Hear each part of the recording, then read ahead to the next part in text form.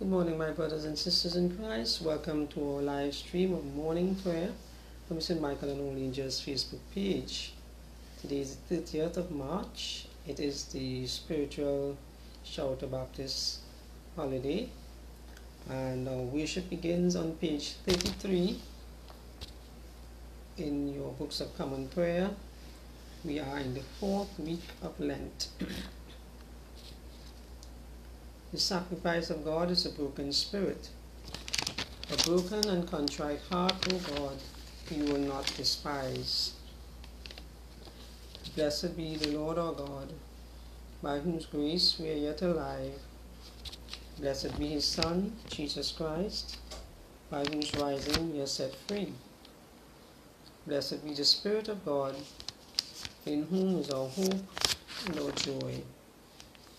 So as we welcome those now joining in, let us say the prayer of intention.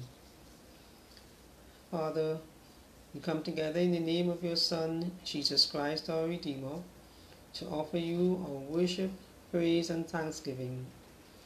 To you belong all power and glory. You are the source of all goodness.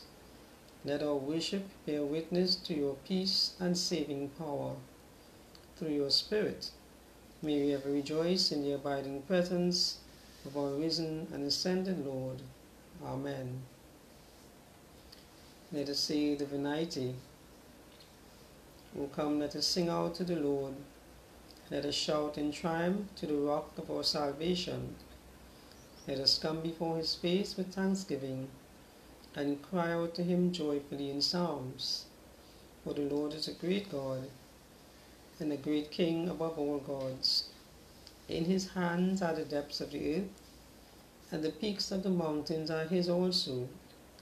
The sea is his, and he made it. His hands molded dry land. Come, let us worship and bow down, and kneel before the Lord our Maker. For he himself is our God. We are the people of his pasture, and the sheep of his hand. If only you would hear his voice today. For he comes to judge the earth. He shall judge the world with righteousness, and the people with his truth.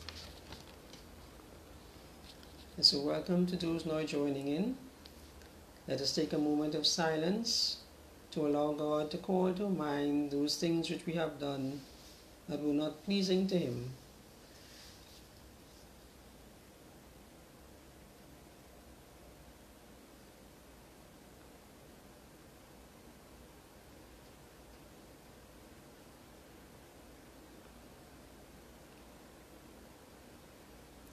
So Lord, we pray to you for the forgiveness of our sins. We say, have mercy upon us, most merciful Father. In your compassion, forgive us our sins, known and unknown, things done and left undone, and so uphold us by your Spirit, that we may live and serve you in newness of life, to the honor and glory of your name, through Jesus Christ our Lord. Amen. Set us free, O God, from the bondage of our sins, and give us the liberty of that abundant life, which you have made known to us in your Son, our Saviour, Jesus Christ, who lives and reigns with you in the unity of the Holy Spirit, one God, now and forever. Amen. So let us have our office hymn, hymn number 2, in your CPWI, Awake My Soul and with the Sun, CPWI number 2. So welcome to those now joining in.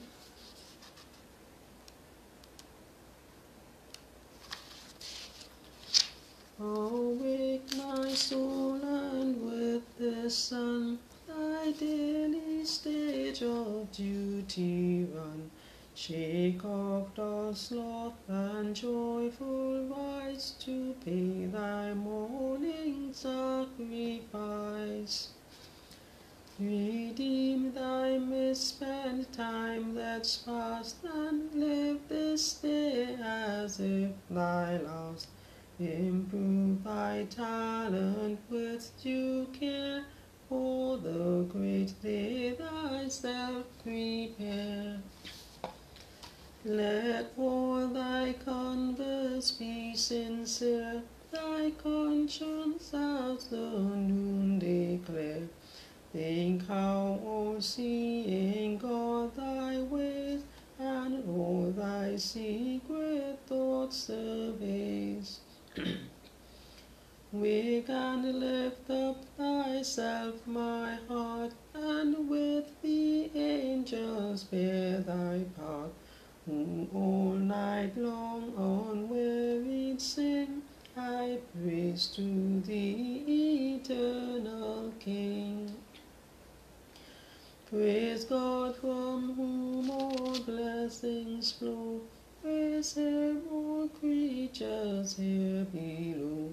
Praise Him above, angelic hosts, praise Father, Son, and Holy Ghost.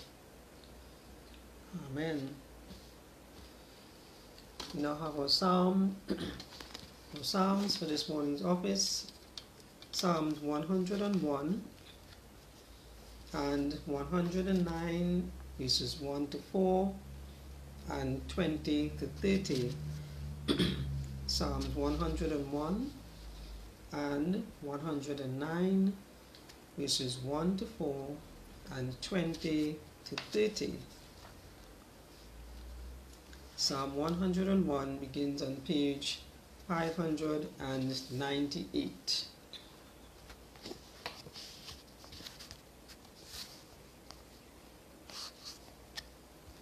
I will sing of mercy and justice. To you, O Lord, will I sing praises. I will strive to follow a blameless course. Oh, when will you come to me? I will walk with sincerity of heart within my house. I will set no worthless thing before my eyes. I hate the doers of evil deeds. They shall not remain with me. A crooked heart shall be far from me. I will not know evil. Those who in secret slander their neighbors I will destroy. Those who have a haughty look and a proud heart I cannot abide. My eyes are upon the faithful in the land, that they may dwell with me, and only those who lead a blameless life shall be my servants. Those who act deceitfully shall not dwell in my house, and those who tell lies shall not continue in my sight. I will soon destroy all the wicked in the land, that I may root out evildoers from the city of the Lord. Psalm 109, verses 1 to 4 and 20 to 30. Hold not your tongue, O God of my praise, for the mouth of the wicked, the mouth of the deceitful is opened against me. They speak to me with a lying tongue.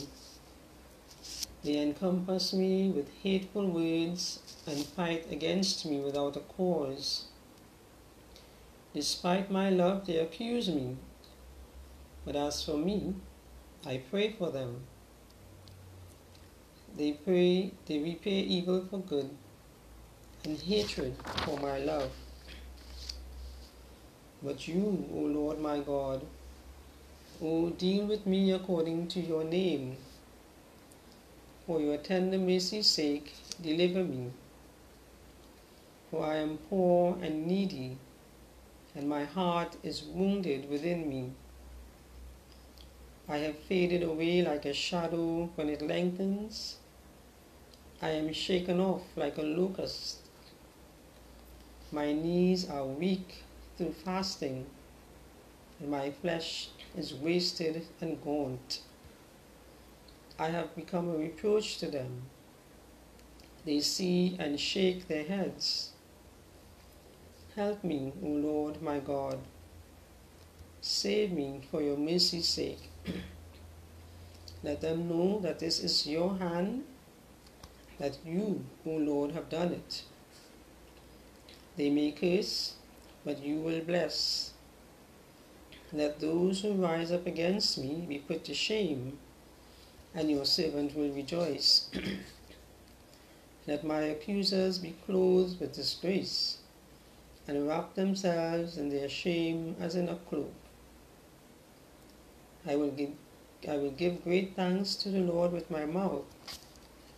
In the midst of the multitude, I will praise him, because he stands at the right hand of the needy to save his life from those who would condemn him. Amen.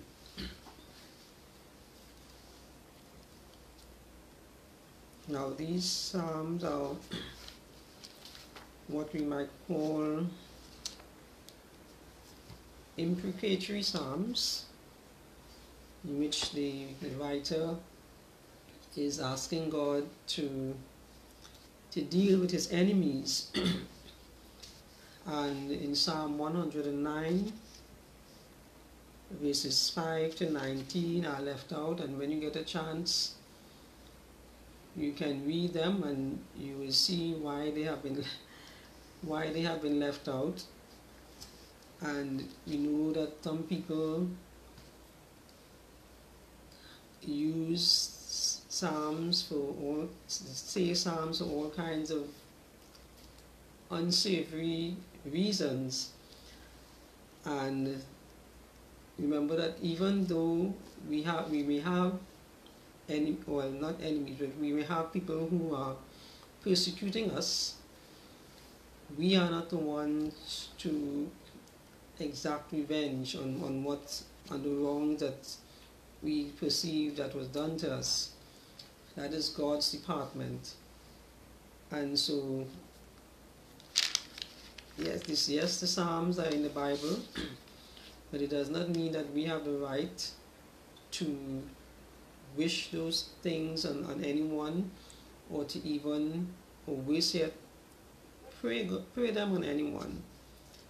And so maybe that is the reason that section of the psalm was omitted, or it is put in brackets, and it's optional for us to say. So we don't want people to get the idea that this is the way that we deal with our enemies, or these are the things that we must wish upon them. Remember, it is always God's job, it's always God's department. Vengeance is mine, says the Lord, I will repay. And so we are invited to, erase these kind of thoughts and feelings of wanting to do these, or even wishing these kind of things even on our enemies. Jesus said we must pray for them. Pray for those who persecute you. Don't pray for them, don't pray on them. Alright, that's the difference. So we now turn to our first reading from the book of Genesis, chapter 50, verses 15 to 26. Genesis chapter 50, verses 15 to 26.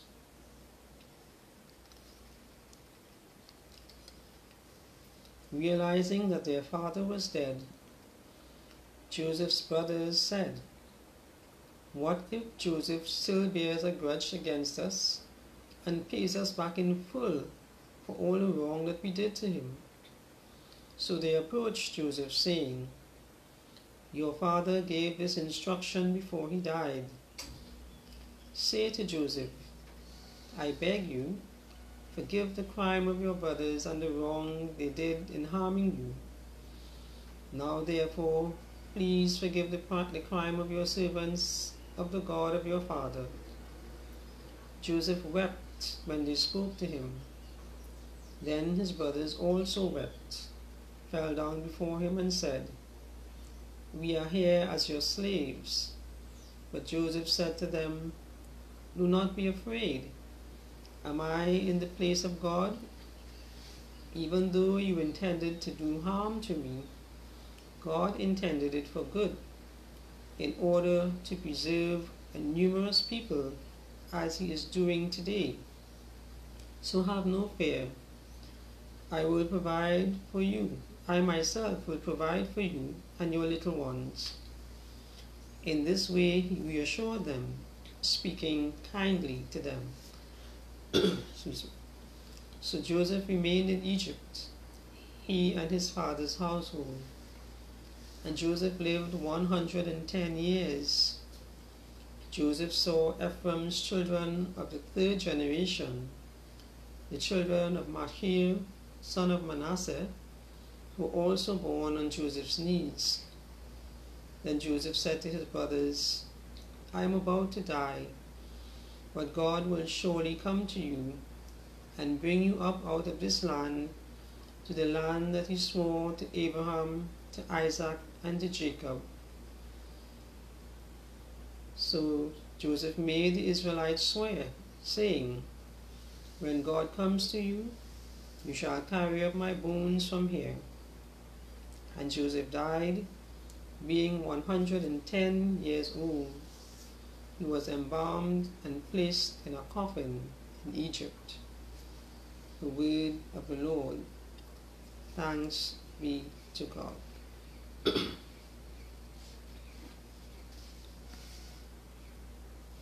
And so we turn to the Benedictus on page 40.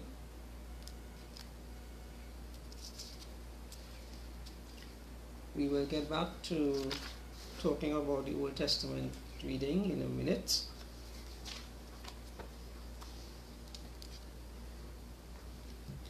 The Benedictus on page 40.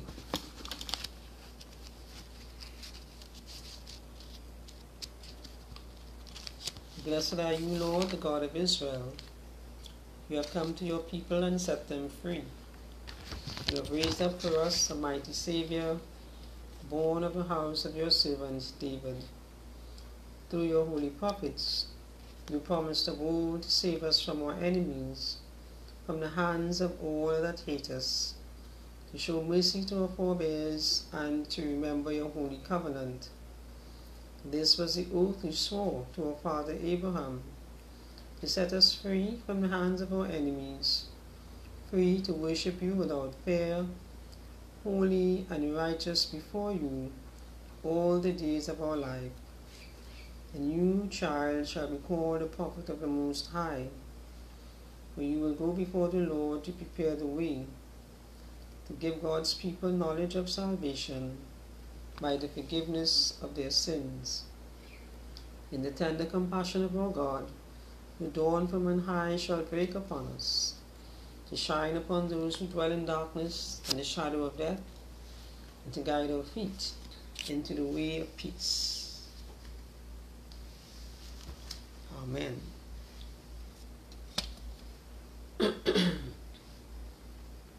Our second reading is from the Gospel of Mark, chapter 8, verses 11 to 26. Mark chapter 8, verses 11 to 26. Welcome to those who have recently joined in.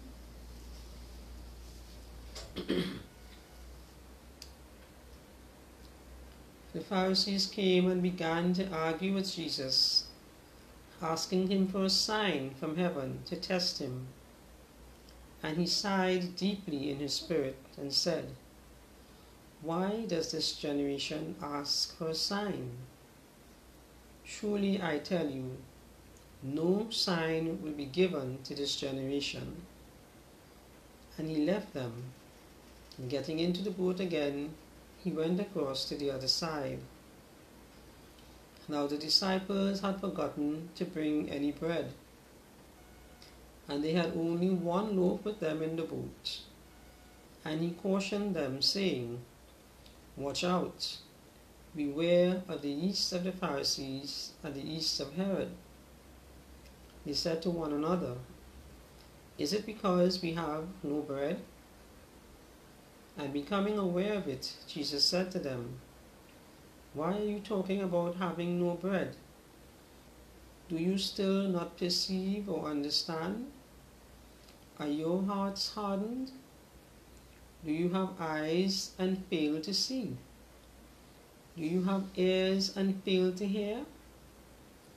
And do you not remember when I broke the 5 loaves for the 5,000, how many baskets full of broken pieces did you collect? They said to him, 12. And the 7 for the 4,000, how many baskets of broken pieces did you collect? And they said to him, 7. Then he said to them, do you not yet understand? They came to Bethsaida. Some people brought a blind man to him and begged him to touch him. He took the blind man by the hand and led him out of the village. And when he had put saliva on his eyes and laid his hands on him, he asked him, can you see anything? And the man looked up and said, I can see people, but they look like trees walking. Then Jesus laid his hands on his eyes again, and he looked intently, and his sight was restored, and he saw everything clearly. Then he sent him away to his home, saying, do not even go into the village. The word of the Lord. Thanks be to God.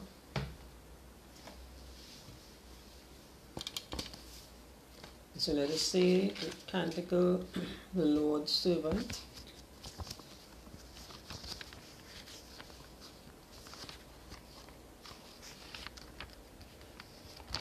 On page 52, the Lord's Servant.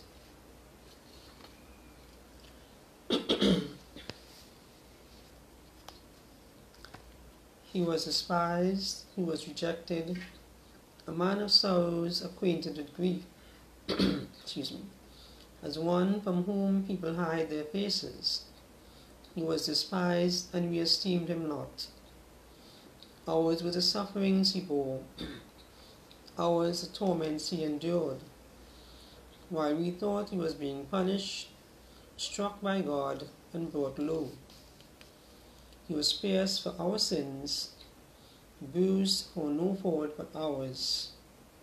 His punishment has won our peace, and by his wounds we are healed. We had all strayed like sheep, all taking our own way, but the Lord laid on him the guilt of us all.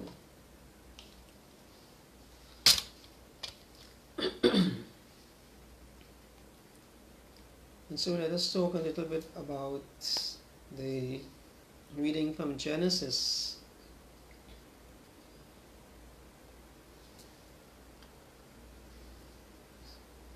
So this is the last chapter of Genesis, and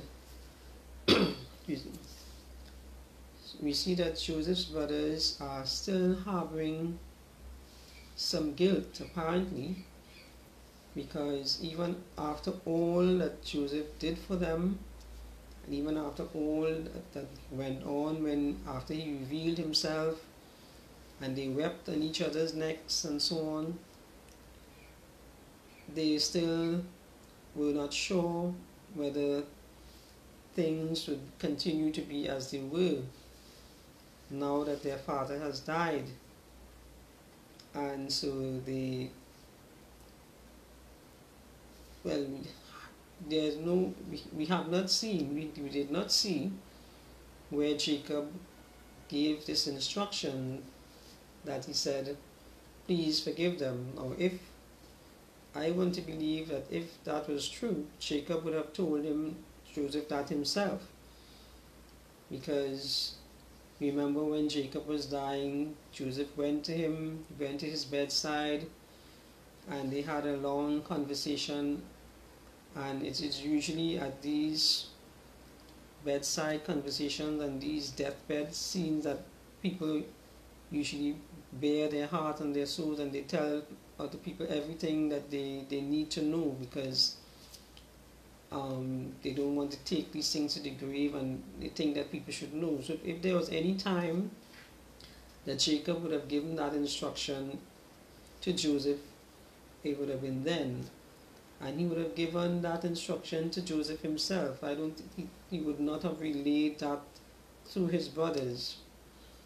So I think this is in other words, they have not changed. They are still the same. It seems that they are still the same scheming set of young men that they have always been.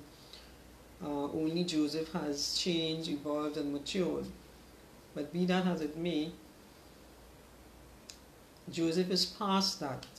We see that when Joseph made himself known to him, that was when everything came out, and he was able to release all his hurt and pain. But apparently they had not yet done so. And this is the thing about forgiveness and repentance. And it shows us the importance of actually confessing our sins, actually saying it out loud, saying them out loud, or at least bringing them to our minds. This is why we allow people time during the act of penitence to try and remember those things, so that we can bring to mind those things that were not pleasing to God. So that when you bring them out, when you confront them, and when you actually say them, that is when the healing begins. Because once you say them, it means you have put them out there, they have come from your mouth. It means you have admitted, you can finally admit to yourself that you did these things. So it is only now that his brothers are confessing and finally admitting to themselves that we did these things. We did you wrong, and we harmed you, we sent you, we sold you as a slave, and they're not even, they haven't quite gotten to it yet, because they're still saying it as if it's coming from their father Jacob. But we have to trust that they're on their way to getting to that point where they actually confess their sins. And this is more or less the first time that they actually voice it, other than when it first happened and they were deciding what they were going to tell their father and all that sort of thing. So this is an important teaching on confession, and how important it is to actually voice our sin, voice our wrongdoings, or even if we don't voice them, bring them to the forefront of our mind and the forefront of our thinking, and articulate them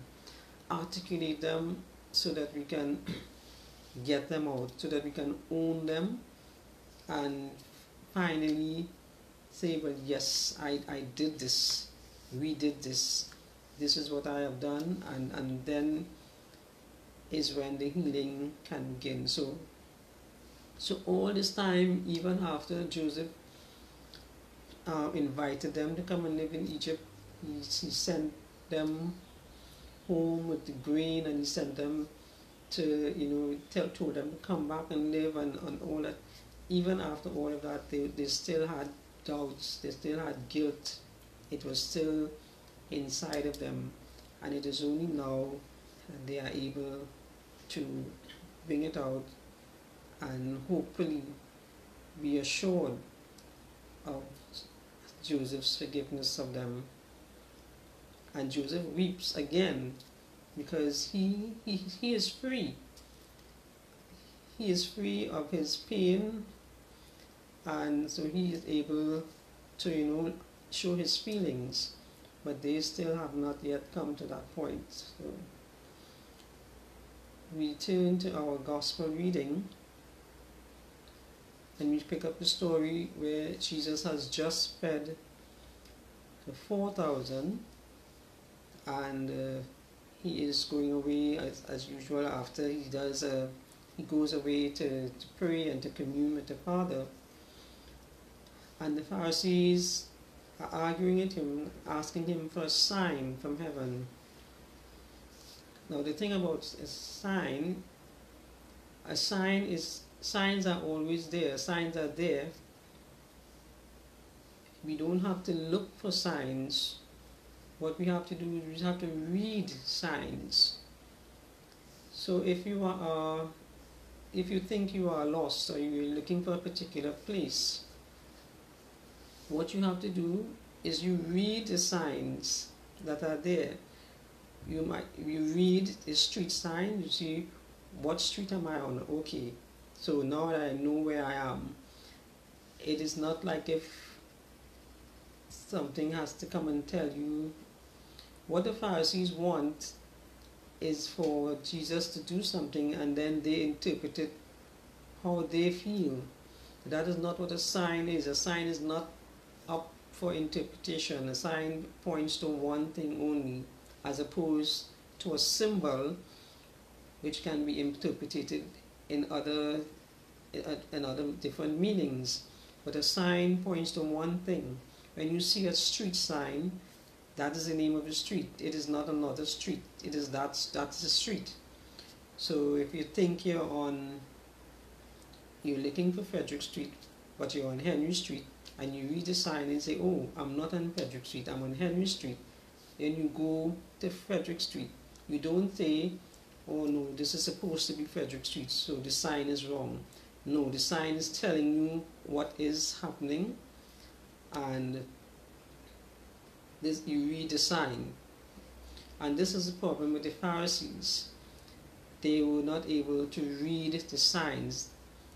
They were stubborn and they were blinded by the fact that they did not believe in Jesus, so that anything he did, anything that he would have done would not have convinced them, because they had one thing in their mind, that he was not who he said he was, and that he was not of God, and that they didn't believe in him. So nothing he did would have convinced them. So their asking for signs was only to say, if he had shown them something, would have been to discard it and said, well, no, that you can't be who you say you are, because that is not the sign we're looking for. So they are the ones who were blind. And then Jesus had this conversation with his disciples. They have just been fed, or they have just witnessed another miracle of multitude feeding, and they forgot to bring bread. And just because Jesus mentions yeast, they think he's talking about bread, but he's trying to warn them of the trickery of the Pharisees and the scribe and Herod. But they too misinterpret what he's saying. And so the whole story, this whole reading is about there being, everyone is misinterpreting, everyone is blind, everyone is not understanding. And so we go on to the blind man. And they came to Bethsaida, and the scripture says some people brought a blind man to him and begged him to touch him. In other words, we don't know, the man was protesting that he didn't want anything, he didn't need Jesus, or he didn't want Jesus to touch him or anything like that. But they begged him to touch him. And we can't help, anytime we read the story, we can't help but comparing it to the one later on with Bartimaeus, who calls after Jesus. When he hears that Jesus was passing, he calls and shouts after him, so much so that they try to shut him up and keep him quiet.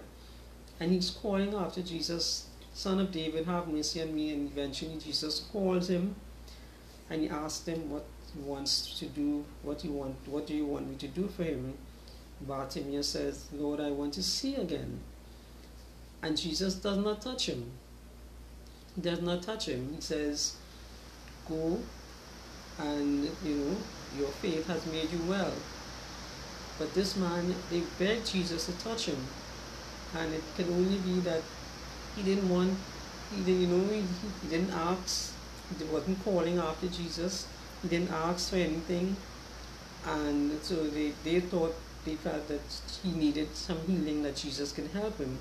So they took him, and Jesus, he touches him, he uses the ancient method by putting spittle on and saliva and rubbing it in his eyes. And he asked, now this is a very strange question, can you see anything?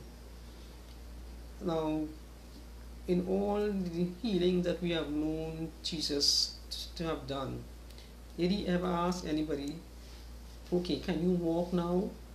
Okay, can you hear now? Can you hear me now? Or, okay, when he raised people from the dead, well, obviously that was obvious. But this is the first time that we see Jesus asking someone after he has done a ritual of healing, can you see anything?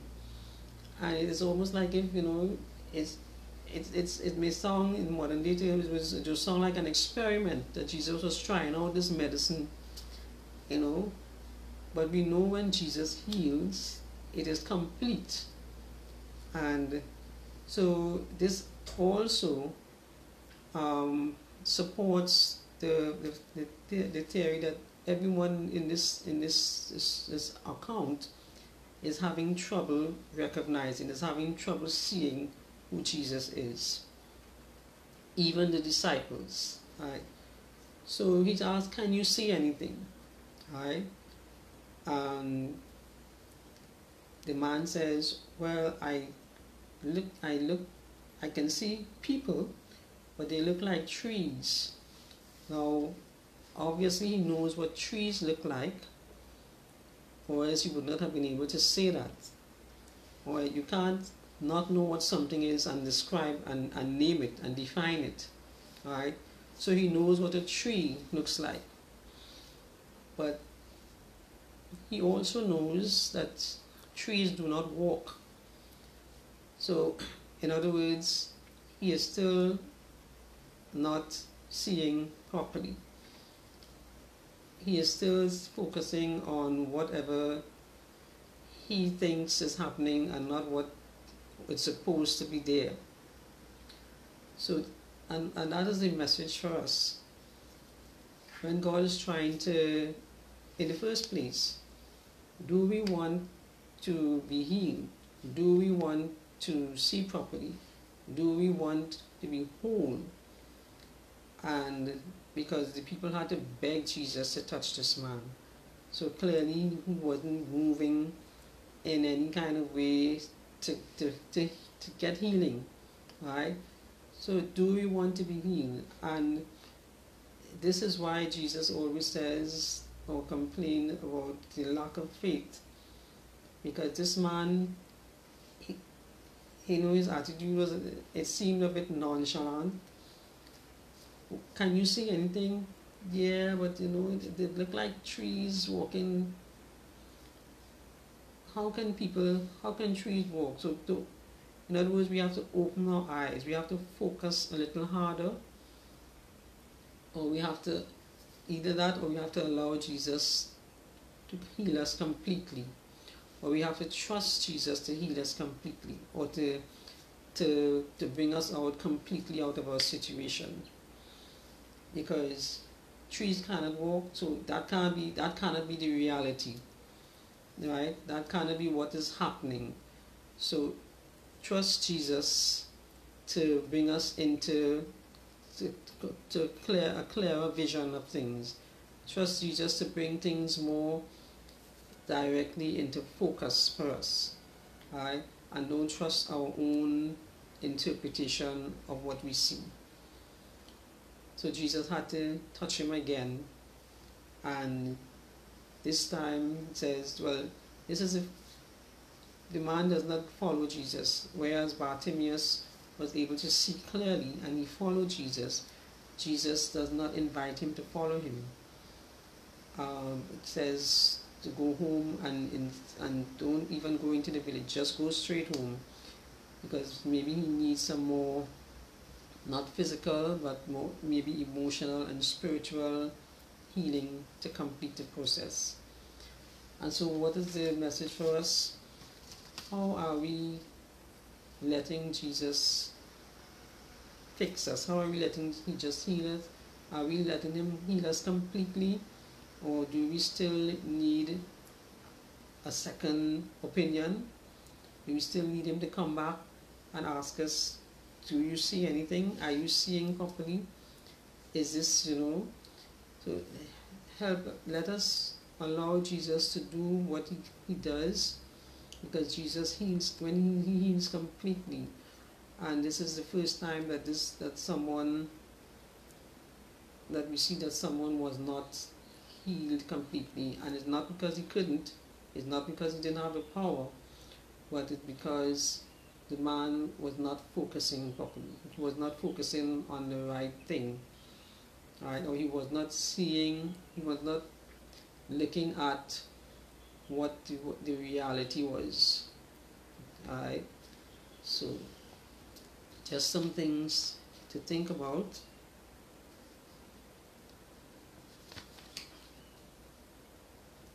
The Lord be with you.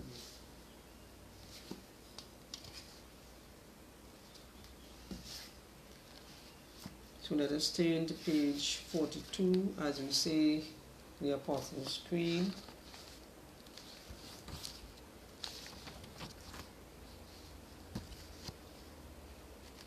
I believe in God, the Father Almighty, creator of heaven and earth. I believe in Jesus Christ, His only Son, our Lord, who was conceived by the power of the Holy Spirit and born of the Virgin Mary. He suffered under Pontius Pilate, was crucified, died, and was buried. He descended to the dead. On the third day he rose again. He ascended into heaven and is seated at the right hand of the Father. He will come again to judge the living and the dead.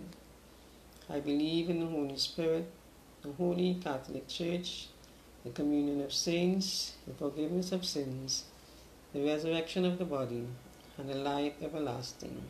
Amen.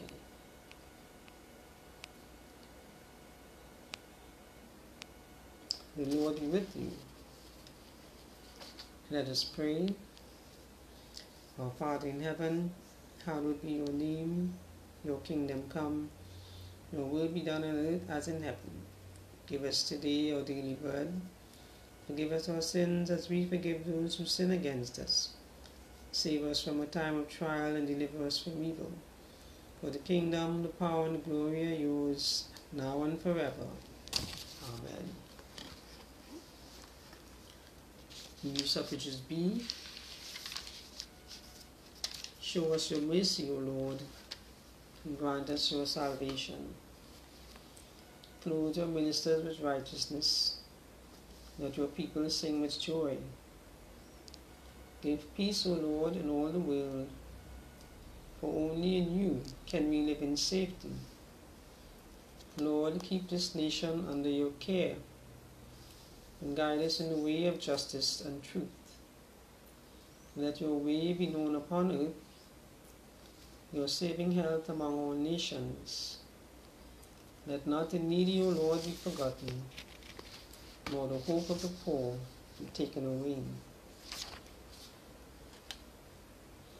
Create in us clean hearts, O God, and sustain us with your Holy Spirit. Let's pray. Almighty and everlasting God, you hate nothing you have made, and forgive the sins of all who are penitent. Create and make in us new and contrite hearts, that we, worthily lamenting our sins and acknowledging our wretchedness, may obtain of you, the God of all mercy, perfect remission and forgiveness. Through Jesus Christ our Lord, who lives and reigns with you and the Holy Spirit, one God, forever and ever. Amen.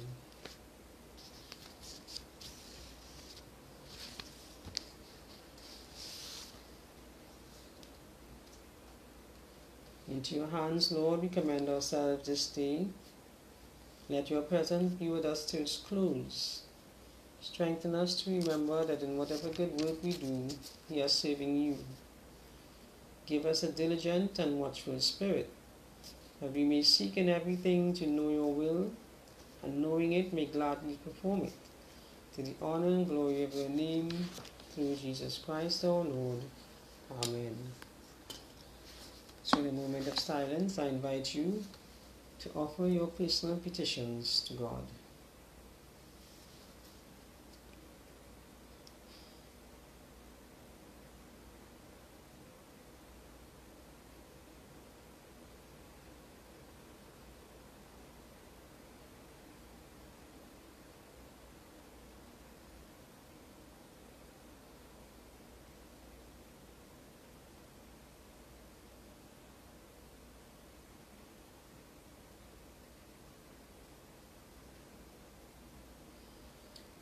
Lord, in your mercy, hear our prayer. So as we continue in prayer, we continue to pray for the world, for the church, and for our country. We bring before God the conflict between Russia and the Ukraine. We pray for peace. We pray for a change of heart for those who perpetrate violence, for those who want to dominate others, and for those who want what others possess. Lord, in your mercy, hear our prayer. We pray for other parts of the world where there is conflict. We pray for other parts of the Middle East, parts of Africa and Latin America, wherever there is war, strife. We pray for the victims of these conflicts, those who have been made homeless, who have lost property, who have lost loved ones. We pray that God will intervene and deliver them out of their situation. Lord, in your mercy, hear our prayer. We pray for the souls of those who have died because of war and violence. We pray that you will grant them eternal rest. We pray for our own country in the war against crime and violence, the war against importation of illegal guns and drugs into our country. We pray for an end to corruption. We pray for accountability and transparency from those in leadership. Lord, in your mercy, hear our prayer. We pray for those young people who are angry, who act out their anger in violence and crime. We pray that they will encounter your love. We pray for a change in their hearts. We ask that you make us instruments of your peace, so that we may be the ones to demonstrate and to show your love to them as a church and as individuals. Lord, in your mercy, hear our prayer. We pray for those who are marginalized, for those who are abused, those who live in abusive situations, those who have no one to protect them and to stand up for them. We pray that you will intervene in their situations and that you will protect them. Lord, in your mercy, hear our prayer. We continue to pray for those students who will be writing the SEA tomorrow. Lord, we ask for a spirit of calm for both them and their parents. We pray that they will be able to write the examinations safely. We pray that you will help them to recall everything that they have learned and that they have studied. And we pray that whatever the result, that you will help them, they will continue to get the support of their loved ones. Lord, in your mercy, Hear our prayer. We continue to pray for an end to the pandemic, and we pray that as we prepare to lift all restrictions, that we will continue to be vigilant and disciplined, that we will to be mindful that the virus is still among us, and that we still need to protect ourselves and those around us. We ask you to help us to be responsible and to be considerate. Lord, in your mercy, hear our prayer. We pray for all leaders, the leaders of our church, that your Holy Spirit will continue to inspire them and that they will be obedient to your promptings, that you will give them the strength to take the direction that you would like the church to go. Lord, in your mercy, hear our prayer. We pray for all those who have given their lives to you, all those who are Christians, that they will be obedient, they will be humble, and that they will show your love to the world. Lord, in your mercy, hear our prayer. We thank you for those who celebrate birthdays and other special anniversaries at this time. We ask that you continue to bless them, give them health, strength, and prosperity. Lord, in your love, hear our prayer. We pray for the souls who have died. We ask that you would draw them more into your joyful presence. And we pray for those who mourn the loss of loved ones, that you will strengthen them and comfort them at this time. Lord, in your mercy, hear our prayer.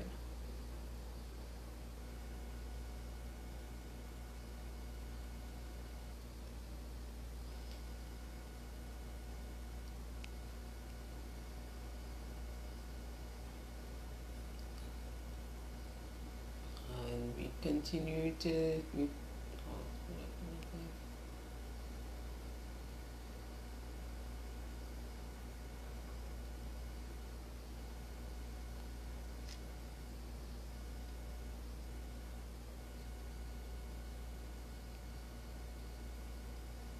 don't want to miss anything.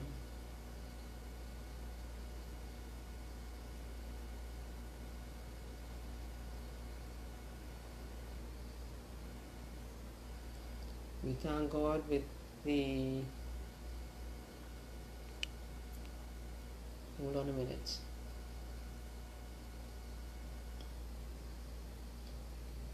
We pray for unity in our diocese as we work together to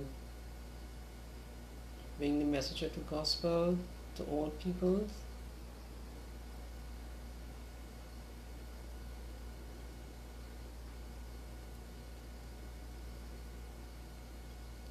There is something else.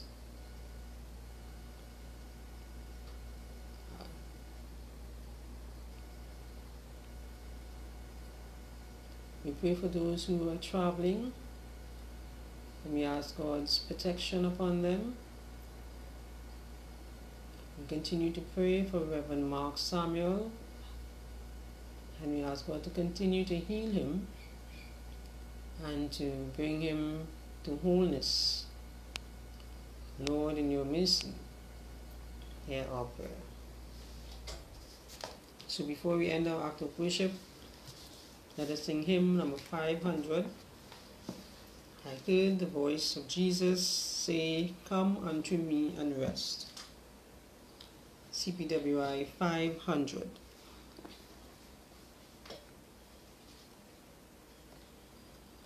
I heard the voice of Jesus say, "Come unto me and rest. Lay down thou weary one, lay down thy head upon my breast." I came to Jesus as I was, weary and worn and sad. I found in him a resting place, and he has made me glad. I heard the voice of Jesus say, "Behold, I freely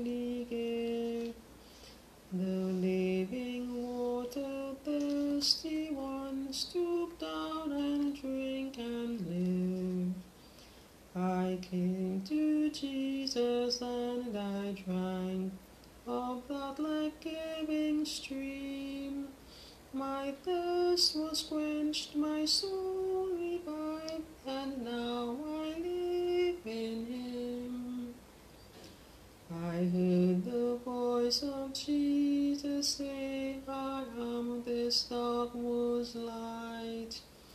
Look unto me, thy morning shall rise, and all thy day be bright. I looked to Jesus and I found in him my star, my sun, and in that light of life I walk through troubling days are done. And so we pray for those who are, all those children who are on vacation at this time. We pray that you will protect them, Lord, you will keep them safe wherever they go to spend their vacation, wherever they go on outings and gatherings. Lord, I pray that you will protect them, keep them safe. In Jesus' name, amen. May the God of hope fill us with all joy and peace in believing, through the power of the Holy Spirit. Amen. And we want to thank God for the contribution of our spiritual Baptist brothers and sisters, for all that they have done for us in the way of worship and other areas of our society. So we thank God for their contribution and their witness, and we pray that God will continue to strengthen them in their ministries in this land. The Lord be with you. Let us bless the Lord. Thanks be to God. So thank you, my brothers and sisters, for joining us at St. Michael and All Angels for the service of morning prayer. Do enjoy your day. Whatever you do, be careful and be safe. And we will see you again this evening at 6 p.m. for evening prayer. Thank you and have a great day.